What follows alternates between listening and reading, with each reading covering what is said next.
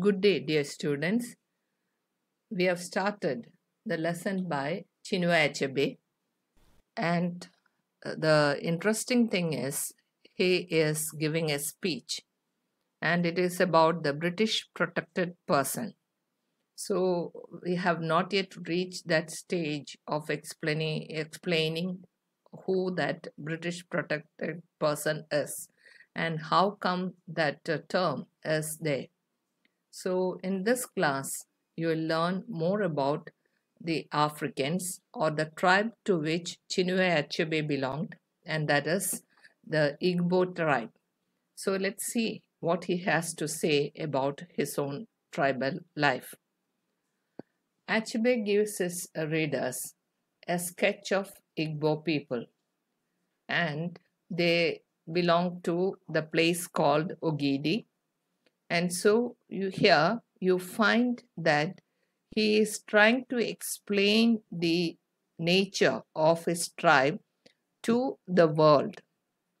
He uses the language of the colonizers, and that is English, in order to give this explanation. This is exactly the reason why you have a lesson here in English. Because even if you say something against colonialism, we can't just ignore the good points or whatever that we gained by colonialism. Achebe is also not trying to speak against those things that were gained by the colonized. One is the language, that is English. Because of that, he was able to speak and continue to inspire other people and at the same time give the world a sketch of his own people, that is the Igbo people. So here he tells us that the judgment of Ogidi does not go against one side. That is, the Igbo people will never take sides with only one person. They will examine everything and only then they will decide on the verdict. So the judgment is really balanced. They are also social and they are also social managers. And in a way, this is very true because you will find that they do not want to be legal draftsmen because whenever they make a judgment, they do not go as per the rules or regulations, but according to the social norms because it is the tribe and the tribal people, and they have a better knowledge of the tribal people than any rule or laws that were imposed on them. And he again tells us that their life is not a neat tabletop, but a messy workshop. A neat tabletop in the sense that everything is in its place and a place for everything. And you can't just move one thing from the other or one place to the other. It is that very strict. But their life is like a messy workshop where you have a lot of things scattered around, but the person who is there in the workshop knows where each uh, work material is. And so he will be able to work quite well in from that messy workshop. And after doing the work, maybe he will be able to clear the whole thing. But working is not just possible with a neat tabletop appearance. In the same way, the Igbo people can work out from the mess and come out with a perfect solution. He regards them as wise people and foolish ones. And there will be, of course, being a tribe, you will find all types of people, wise people as well as foolish ones. But nobody is scandalized by that because they have the tolerance towards the foolish ones. It is not that they are wise people, but they have the tolerance or the large heartedness to accept the foolish ones too. So, in a way, he glorifies the Igbo people, or in a way he states that this is how it is. Why does he do that? That's again a question for us, because he had come across another culture, that of the missionaries and of the English people, and from where he is standing, he can see both sides, that of his own people, Igbo people, and the people that he had acquired by language, and that is the English people and their culture. This is why he is trying to put before us the nature and the culture of the Igbo people. So he continues about the Igbo people, and he says that they are not starry eyed about the world. To the Igbo, there is a total reality about the world, and they are not always optimistic about the world, in the sense that world is of course a good place, but they don't have only stars about the world, because they knew that the world is a mixture of everything, good and bad, gray and everything. So they are very realistic about the world. And at the same time, you find that the women are also there, and they have their own attitude.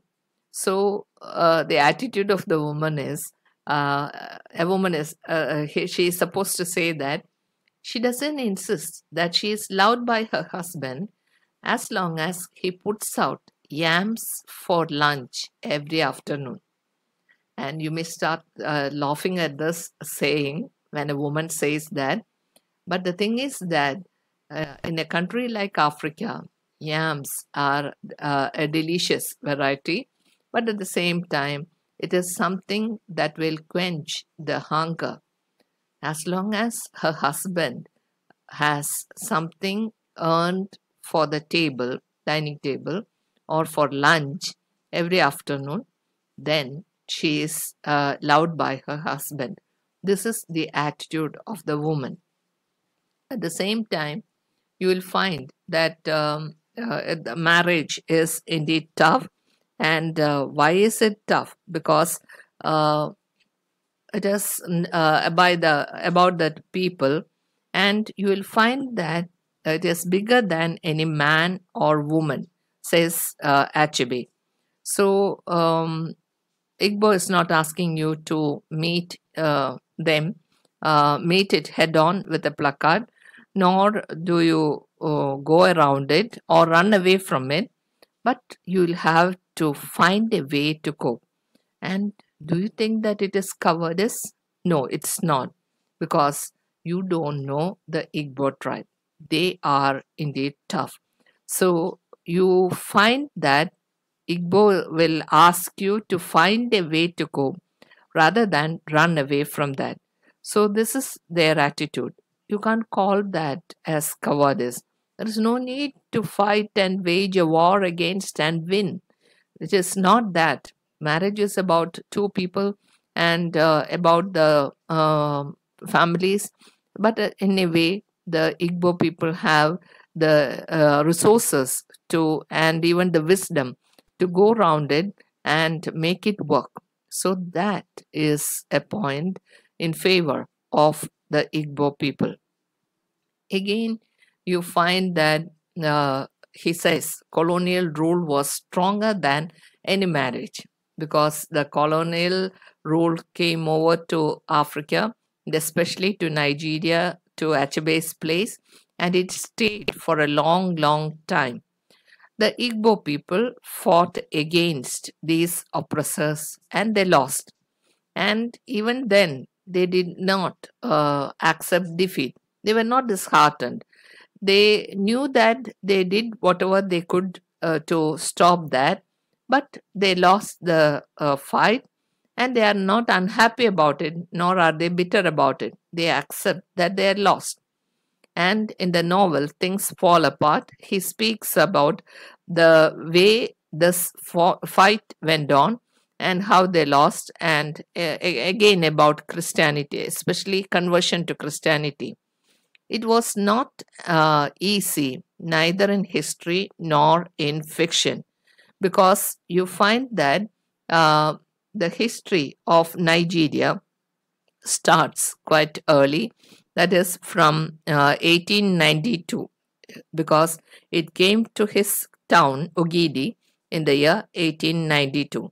So you find here that the first missionaries came to River Niger in 1857 and finally reached his town only in 1892.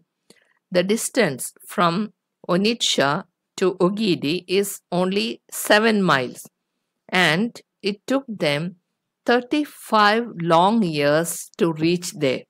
So, every inch of the way, the Igbo fought them.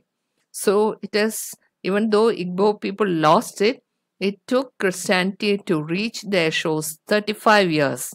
And so, he says that the Igbo people are really tough, and losing is not just something that is degrading. In a way, it is again a success story. So, here you read about the history of Christianity in Nigeria in these paragraphs 11, 12, 13, and 14. All these will give you that it is not an easy matter, that the Christianity progressed only within 35 years, and that too an area of 7 miles. They were able to cover only that area. And it was not widespread, and it was not easy for the missionaries also. And so this shows that the Igbo people were quite persistent. And even though they tried to stop the colonization coming over and also Christianity coming over, finally they have to give in. So it was neither give nor take, that kind of attitude they had with Christianity and also the oppression. Then you will find here that his discourse is on, not to give a discourse on colonialism, because Chinua Achebe is actually speaking about more about colonialism, even without being more insistent about it, because the way he speaks is about the way he lived in Africa under the colonial rule and what happened to him from his younger days, and also the things that were happening all around him. So he is not trying to take sides either with the colonizers nor with his own people. So whatever is good about colonial rule, he accepts, and whatever that is not acceptable, he speaks out.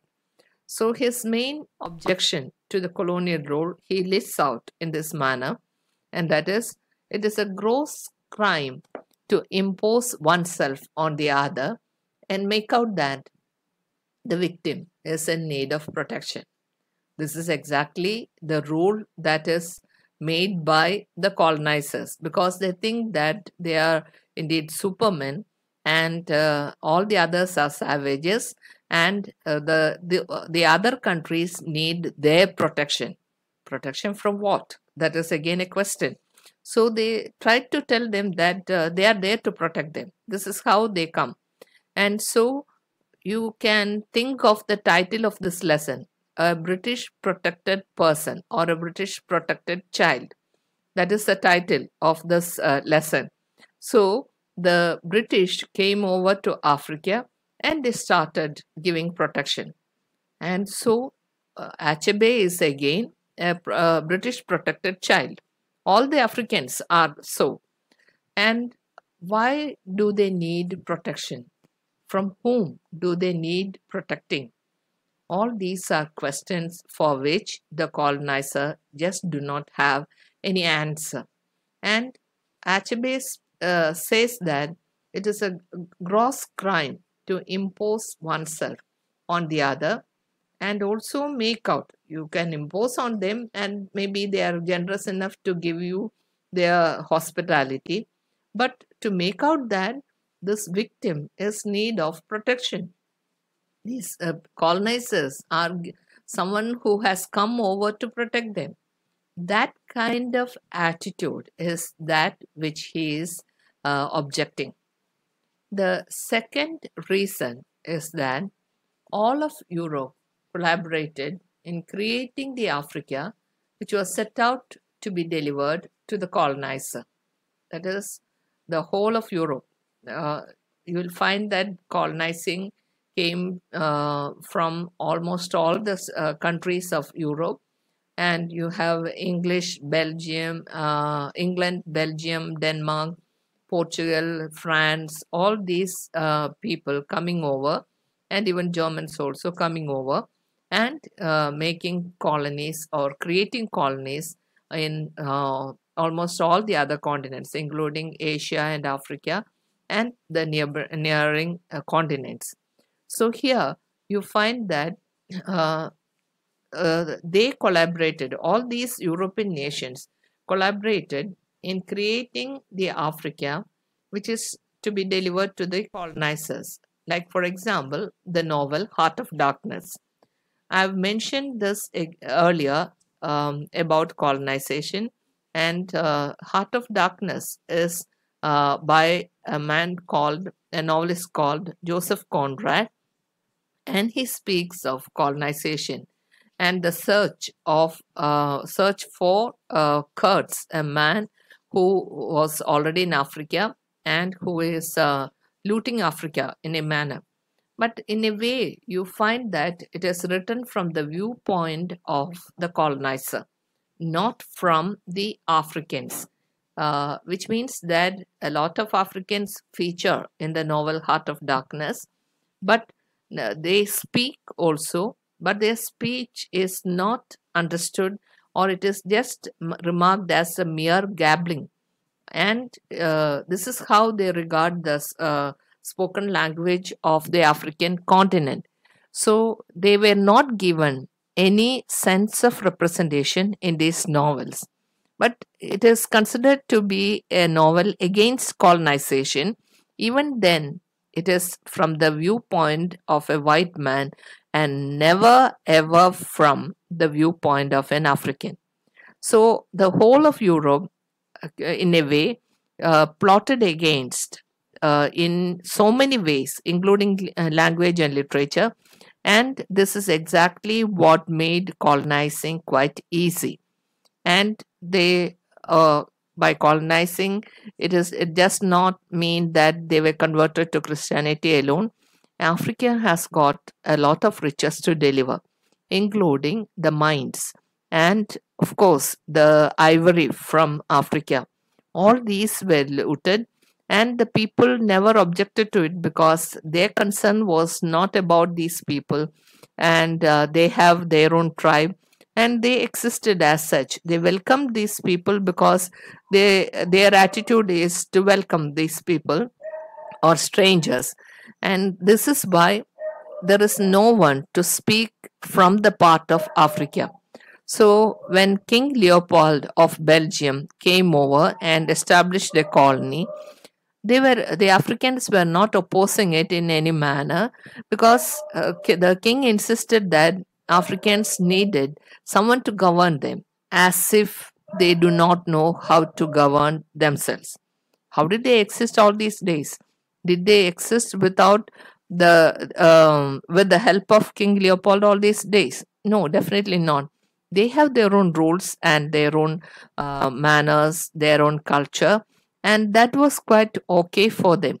But these people, the colonizers, really found that they have a lot of wealth which they took from their country, from Africa, and took it to their own country and made Europe a very rich continent, because almost all the nations of Europe had colonies in Africa and Asia, and they were amassing wealth as a result of that, because these colonies were a source of wealth for them, and the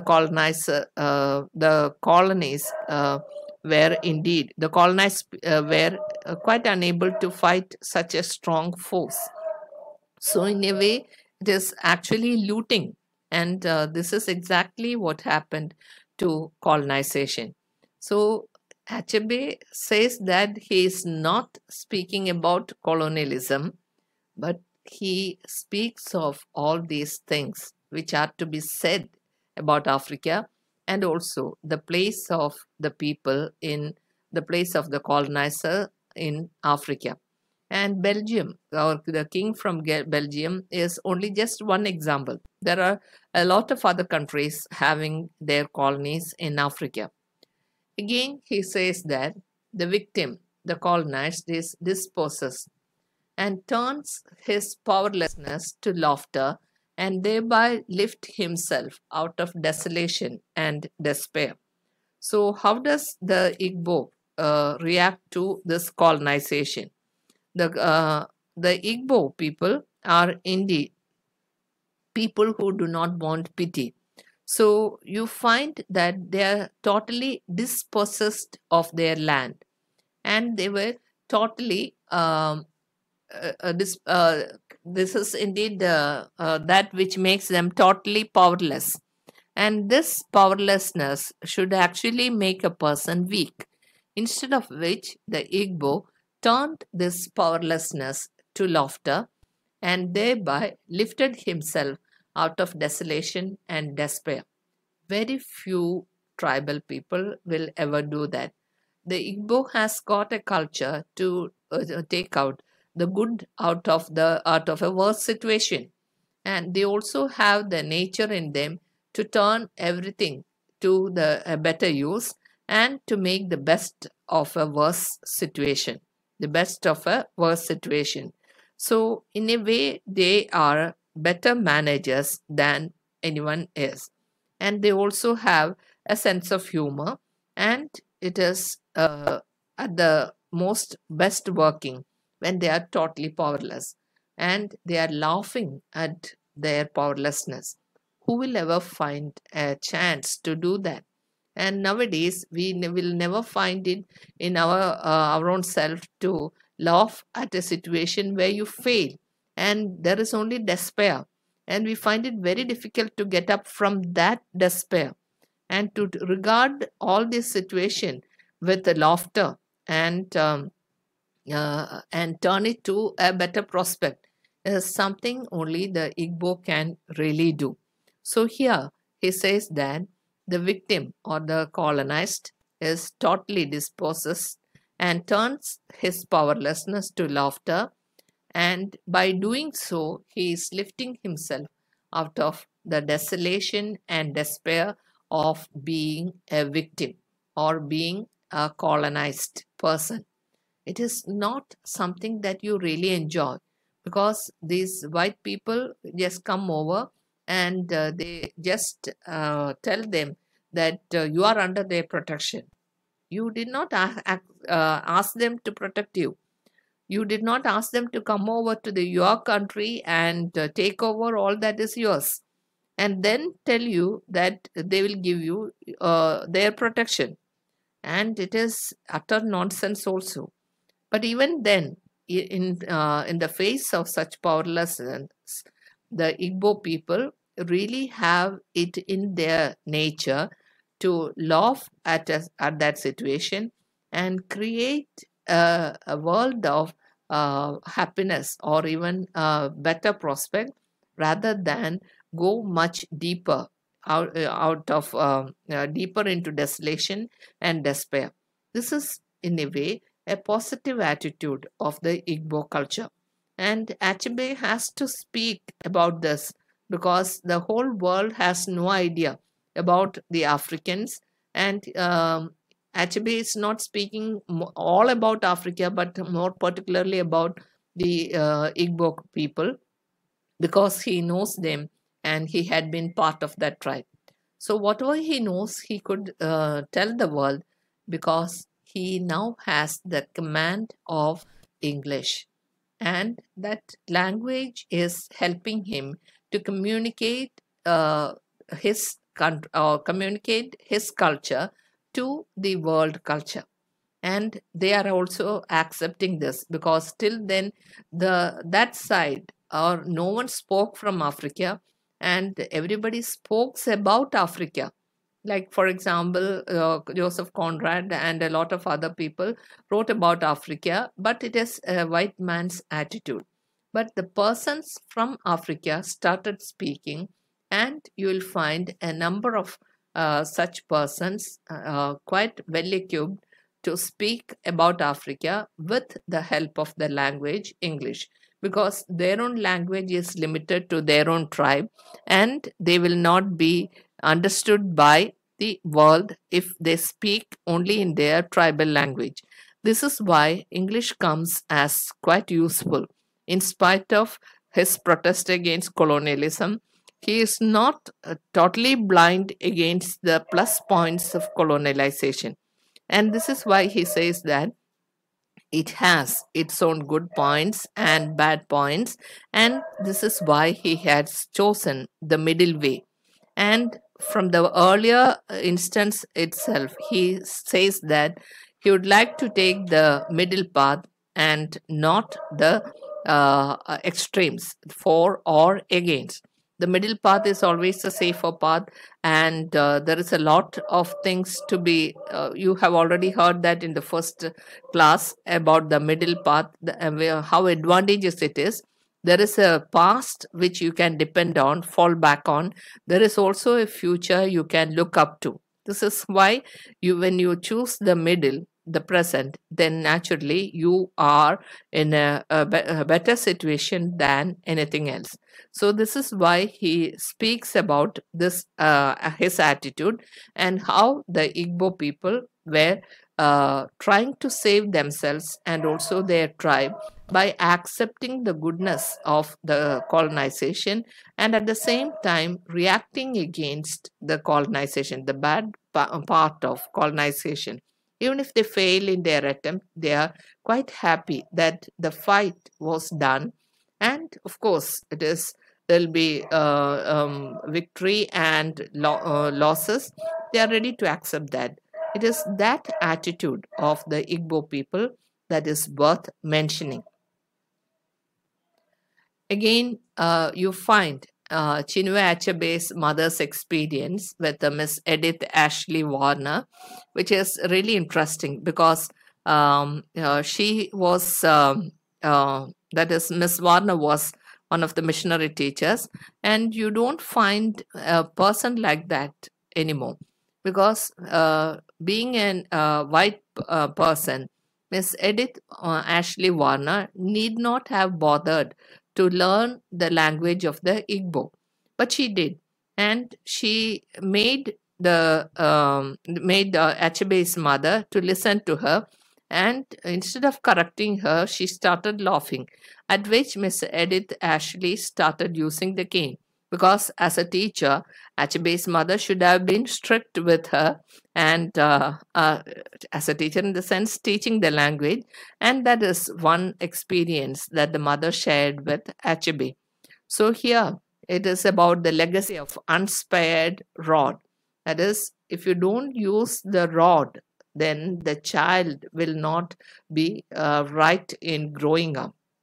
And this is something that he learned quite early in his life. Then he speaks about the wall poster.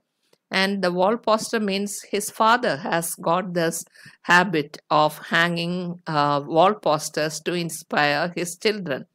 As a preacher, he was really into this wall posters, and there is one poster which says, "Speak true, live pure, right wrong, follow the king."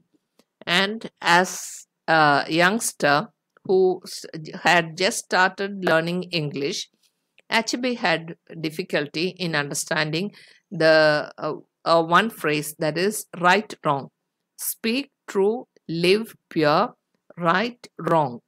Right and wrong. What is that? Right wrong comes together. So he says that he had a problem with English noun and verbs. So what exactly is right wrong? In a way, it means you are to correct the wrong that is done. And right wrong is indeed opposing, but at the same time, it is something very right also. So Achebe's father's interest in posters really helped him to learn about a lot of things. There is the yearly almanac. Almanac is actually a calendar, and to the wall posters stretched from calendars to a variety of pictures. There is a picture of Johnny Walker, born in 1920, which is an advertisement for Scottish whiskey. And you find that this is again a poster that was there on the wall. And the children grew up seeing all this. And now he can laugh about it because usually it is not something that you have as a poster. But his father was somehow or other attracted towards the way it is printed, or maybe the poster as such. Maybe it is rare in Africa. That's why he put it up in his children's room. Then his education from these walls to the school in the village of Ogidi, and also to the Nafor festival could be seen, or it is described in detail in the following paragraphs. That is paragraph 25, 26, 27, 28, 29. That's in pages 118, 19, and 20. So here you find that his interest is something that started from the wall posters. As a young boy, he used to look at these posters and started reading from there. And when he went to school also in the village of Ogidi, he attended the school, and there also he started going to the learning the primary or the basics of his education. So he was extremely happy about these wall posters because that was there in his memory. And though he learned a lot in the schools, the wall posters remained always in his mind. And the variety. It is not just the posters that inspired, like the posters that you have nowadays with inspiring quotes and beautiful pictures. These are things that came over to him, and Achebe's father regarded it as precious and also posted them so that the children can see that and make whatever they need about that. Even though some of them are just advertisement posters, especially for Scottish whiskey. And so, in a way, Achebe says that these posters helped him in his education. I don't know how far it helped, but at the same time, it is interesting to note that as a young boy, he remembered these posters. This is something about your home. That is, even when you are grown up, you remember the time when there were posters in your house on the maybe in the wall.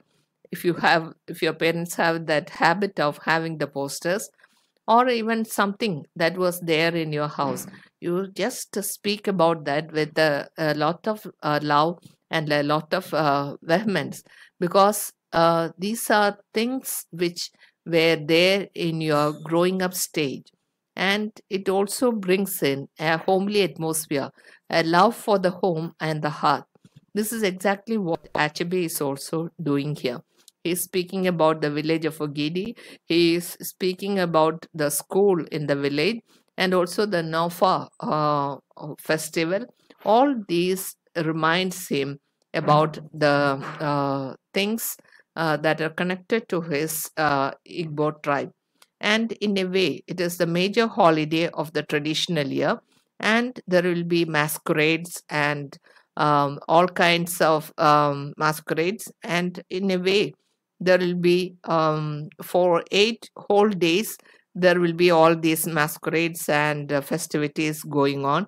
And naturally, this is in a way counting the blessings of that year for them. And then you will find that even if you saw the masquerade for maybe 10 times, you only counted it only once. That kind of feeling was also there. And of course, there is the sound. There are the sounds of the village. So here you find Achebe remembering his younger days. And it is not exactly about Igbo alone. He speaks about the English culture or the culture that came to him through colonization, and he is using that in order uh, to speak about his memories or memories about his earlier days. As you all know, as I have mentioned earlier, this is not a prose lesson but more like a speech. And he's remembering his younger days and how he came to the language English and how he came to write in English, and how this language, in a way, helped him to speak about his Igbo culture. This is, in a way, the best thing that can ever happen to a person from a colonized land. And even in India also, we have a lot of writers writing in English because they could do that. They could speak and write English because of colonization. But at the same time, we are never grateful to them for the way they try to overpower us and make us victims. That is not just the done thing. But there are a lot of good points, and those points are to be regarded in its right perspective. This is what Achebe is doing. So here you find the collection from Achebe's memories, and that collection includes a lot of memories, not just memories alone, incidents and home life, and also life in the school, and also the festivals. And these festivals are that which gave color to his memories. We'll continue again in the next class more about the important festivals, anniversaries that they used to celebrate, and how they had a university and the upgrading of a higher secondary school to a university, higher secondary school, and then a university. All these were quite useful for his education, and he comes under the label a British protected child. So that label will always be there. And so, as a British protected child, he is recounting the incidents that happened to him and that happened in his life, and also how the culture of his own land, his own people, contributed to the shaping of the present Achebe.